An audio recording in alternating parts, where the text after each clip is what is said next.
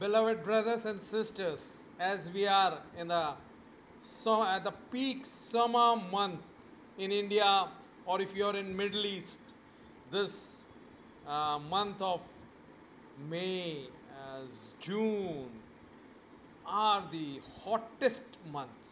But praise God, we have the Bible. That is the manual, safety manual provided by our loving, living God, the great Jehovah, the great Creator, the great I am who I am. Yes, the great Jehovah has made the safety manual and given to us as a love letter. Bible is the love letter of the God Almighty who was manifested in flesh. He came in this world in the form of Jesus. How was he? He was full of love, full of compassion, merciful, gracious. Yes, oh, he was full of majesty. Oh, miracle working power, full of mercy.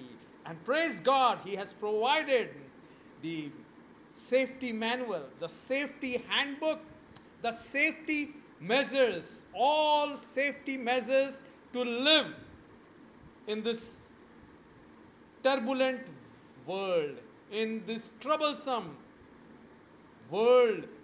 His children to be protected, preserved, promoted, prospered, purified.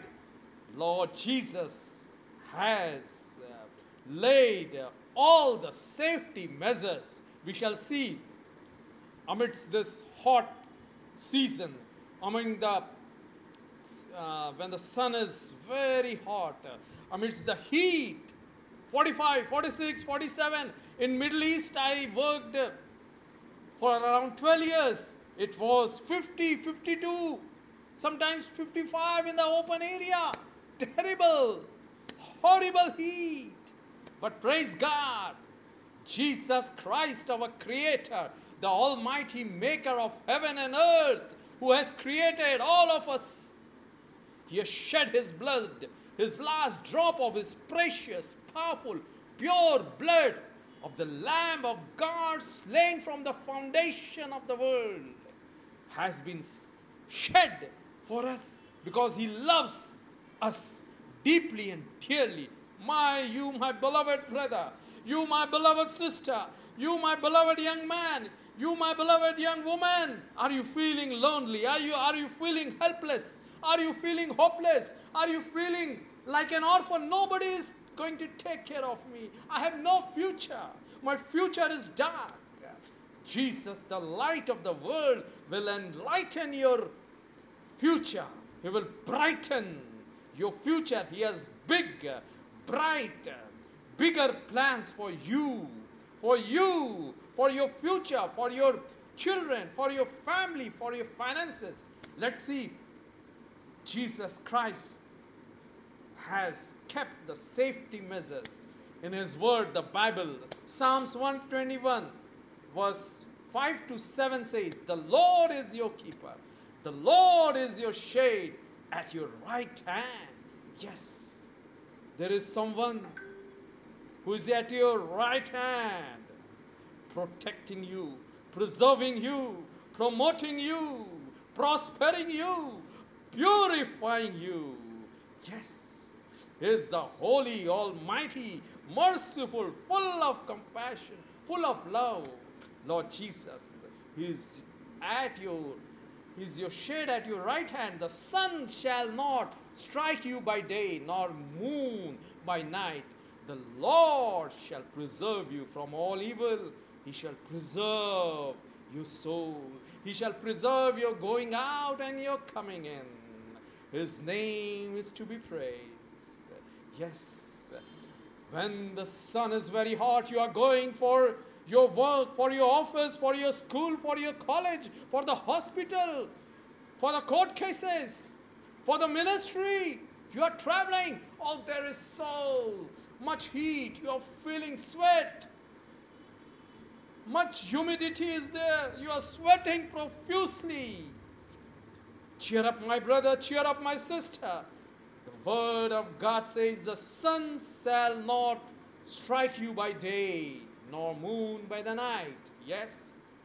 And Psalm 63 verse 7 says, because you have been my help. Psalm 63 verse 7 says, because you have been my help, therefore in the shadow of your wings I will rejoice. You will rejoice in the shadow. As umbrella gives you the shadow from the heat, from the rain, the Lord Jesus is the shelter. He's the shade. He's the shield. He's the shadow. He's your strong tower. He's your strength. He's your shelter. He's your shield. Oh, He's your shepherd.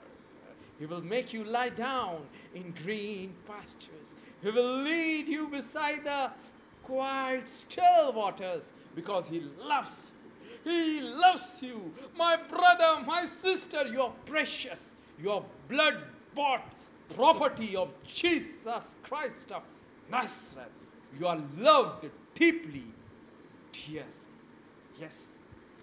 In the shadow of His wings, you will rejoice. You might have seen the chickens, right? The hens. What does that little chicken do when some eagle comes? When they sense danger, their mother makes a peculiar noise and calls every of his chicks, come, come, come, come. And they come under her mother's wings. You will come. You are shadowed. Oh, the Lord Jesus is your shade. The Lord Jesus is your shelter. The Lord Jesus is your strength. The Lord Jesus is your shield. The Lord Jesus is your shepherd who will protect you. Your protection is His responsibility from the evil power, from the wicked, cruel, jealous colleagues, your neighbors, maybe your relatives have turned against you because you are living an upright, righteous, just life, walking according to the word of God, keeping the commandments of Bible of the Jesus Christ. But people may not understand. They may persecute you. Why He's always talking? Why He's telling always about sharing and spreading the love of Jesus? Why? They might trouble you. They might torment you. They might torture you. They might persecute you. You might be going through pain, pressures, terrible pressure, persecution. Cheer up. You have a refuge from all the dangerous situation, from all the discouragement, from all the depressing situation, from all the depressing people. You have a refuge. You have a refuge from all the diseases of this world. Let's see another safety measure, what He has given us in His safety manual, the Bible. Hallelujah. God's love letter to the whole humanity. The Bible. Read your Bible. You will be blessed. Daily read your Bible, my brother and sister. You will be blessed. Surely blessed. Oh, you will be bestowed with bigger, brighter blessings. Your territory will expand. Your ministry will expand. Your job, your salary will increase, because the great I am, Jesus Christ of Nazareth, is keeping His eyes to increase you, to settle you, to strengthen you, to shield you, to shelter you, to shadow you. You are protected, preserved, prospered in the shadow of His wings. Another safety measure we shall read in Isaiah chapter 25 verse 4 and 5. Isaiah chapter 25 verse 4 and 5 says, for you have been a strength to the poor, a strength to the needy in his distress, a refuge from the storm, a shade from the heat. He's a shade from the heat. Terrible persecution, terrible pain, terrible pressures in your ministry, in your office, in your college, in your work spot, in your neighborhood. Cheer up. There is a shade from those heated situations, circumstances. And further it says, for the blast of the terrible one is as a storm against a wall. You will reduce the noise of the terrible nations as a heat in a dry place, as a heat in the shadow of a cloud. The songs of the terrible ones will be quietened, will be diminished. The one who stopped the mouth of lion is going to protect you amidst the heat, the environment, the climate, very hot. When I first time reached Kuwait, I didn't have any relatives or friends in Middle East. As I am from North India, my Central India, Chhattisgarh, there were very few people, and I didn't have any contact, so I didn't know what is Middle East, how working in Gulf. So when I reached 20th June 2006, first time I landed in the Kuwait airport. As I came out, night 11 o'clock outside the airport, oh, I was sweating. Night 11 o'clock, there was heat wave blowing. I was shocked. What is this? In India, okay, in the daytime there is might be heat wave, 44, 45, but in the night time it become pleasant, isn't it? But in Middle East, even night 11 o'clock, the heat wave was blowing and I was profusely sweating coming out from the airport. And as the days continued, my company stopped transport after 1 month. They said you have to arrange yourself. Then I had to go through the public transport of the Kuwait. Public bus. Just like in India we have Tamil Nadu bus services. Every state have their own local services. Right? So I have to use the local bus service, public transport. So while standing in the bus stop, there will be no shade, as very less trees are there in the Gulf area. And 9 o'clock, 8 o'clock, the sun, 4 o'clock, the sun will rise with full strength. And by 7 o'clock, it will, if you come out on the street, the sun will be scorching, will be burning. And my office was 8 o'clock. 8:30. So 8 o'clock I have to go and wait at the bus stop. The bus will come in 10 minutes or sometime 20 minutes or sometime half an hour or even sometime 45 minutes. I have to wait under the hot sun. It was terrible, horrible. And when the bus will come, I will get down after 10 minutes to my office nearby area. Then I have to walk across, I have to cross over the foot bridge. I have to walk. That was a highway, so I have to walk from one side to another side. My office was at the back side of that main highway. So I have to walk over the foot over bridge. And I will walk. And my company had two timings. 8:30 to 1, then from 4:30 to 9. Double shifts. From day to night you will be in the office. Such terrible shifts were there. And 4:30 in the afternoon, by 4 o'clock I have to catch the bus. And when I walk, 4 o'clock, the hot sun will be at full strength. It will be burning and scorching. I will be crying, Lord, I may get heat stroke. Please. The heat wave will be blowing 50, 52 degrees centigrade, the temperature.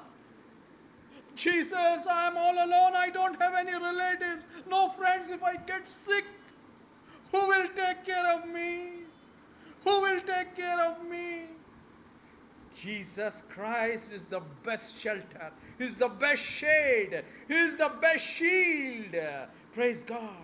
I remembered Psalms 121, verse 5 and 6. The Lord is your keeper. The Lord is your shade at your right hand. The sun shall not strike you by day, nor moon by night. The Lord shall preserve you from all evil.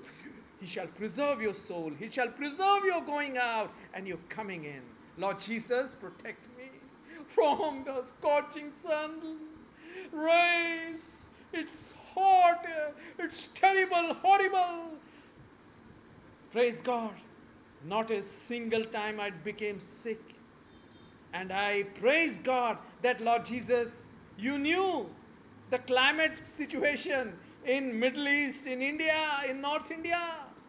There will be very hot climate, 44, 47, 50, 52 degrees centigrade. And the world, due to global climate change, the world's temperature is increasing. The glaciers are melting. Who is our shelter at that time? Who will be our shelter? Who will be our strength? Who will be our shade? Lord Jesus. Praise God. Not a single day I became sick. Praise God. He gave me strength. He gave me strength. The hot climate lasted from June till August. June, July, August. 3 months terrible heat. Jesus Christ, the shelter, the shade, oh, the strength, the shadow. He protected me. He will protect you, my brother. He will protect you, my sister, from the terrible, horrible climatic condition, from the terrible, horrible people, cruel people, wicked people, jealous, evil people. God says in Jeremiah chapter 15, 1:5, verse 20 and 21, I will deliver you from the hand of the wicked. I will redeem you from the grip of the terrible. Yes, there is a hand that is holding the world in his hands. He is controlling the world. Whose hand it is? Jesus Christ, the Son of God, the Lion of the tribe of Judah, the light of the world, the Lamb of God, oh, the lily of the valley, the Lord of glory, the Lord of hosts, the Lord of all lords, the light of the world. He is holding your life, your future. Do not be afraid. I would like to tell in the last one true incidence of the great saint of God, of the biggest saint of God. India has been blessed with Sadhu Sundar Singh. He was from a Sikh background, a Sardar Punjabi. And he was about to commit suicide because his mother died when he was very young. He got very frustrated. And before that, he used to hate Bible. He had burned Bible when he was given in the missionary school where he was studying. He had such hatred for Jesus and the Bible. But while his mother died, he was so broken. He felt helpless, hopeless. And one night he thought he will commit suicide. And he started praying, is there a God? Is there a living, loving God? If he's there, appear to me. Appear to me. I want to see him. He called his God, his sick God. He didn't come. He called other gods. They didn't. And there was a train going at 4 o'clock in the morning. 4 o'clock was just about to happen. 5 minutes before that, suddenly he thought he will jump before the express train that comes 4 o'clock in front near his house. He will commit suicide because of hopelessness, helplessness. What is the purpose of life? I have lost my mother who loved me. I loved my mother so much. I lost her. When it was about to be 4 o'clock and the train was about to come, he was about to leave his house, his room, to commit suicide. There he saw wonderful, majestic, full of love, full of compassion, the Lord Jesus. And Jesus appeared to him and said, son, I love you. You are mine. I gave my life for you. I love you. I have good plans, great plans, glorious plans for you. I will use you. Don't commit suicide. And he was so touched by the love of Jesus.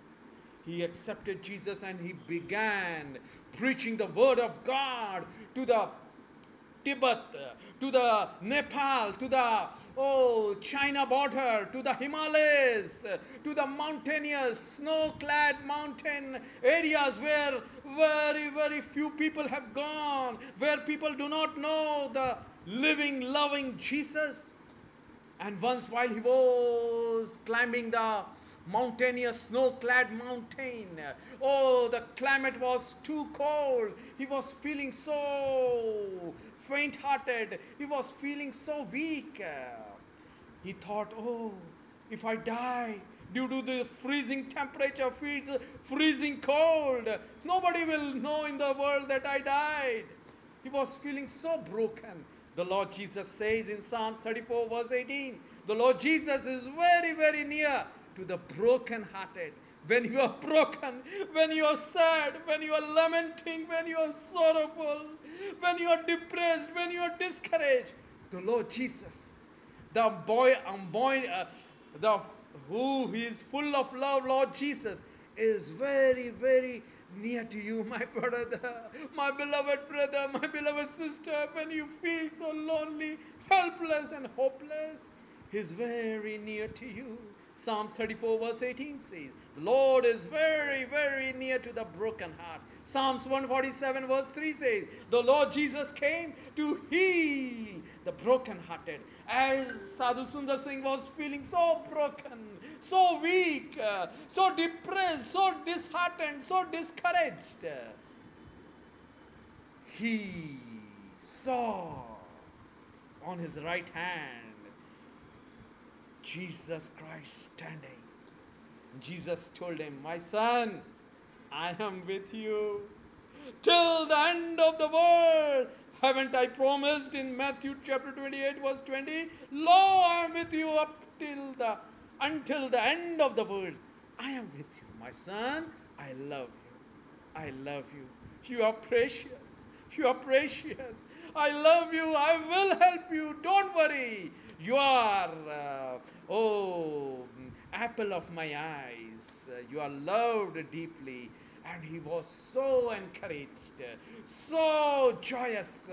His heart was filled with matchless, majestic peace of Jesus, the Prince of Peace. The Prince of Peace, Jesus gave him peace, gave him joy, joy unspeakable, full of glory. He was filled with the joy of Jesus. Let's close our eyes and call to Jesus. He's the joy giver right now. Oh, I can feel His joy. The joyous spirit of Jesus is flowing, is filling your heart. Your heart might be filled with sorrow, pain, and sadness. His joy is flowing, is flooding your heart right now, the joy of the Lord Jesus, the joyous Jesus, the joy giver Jesus is giving you joy. Take it. The peace of God is filling your heart.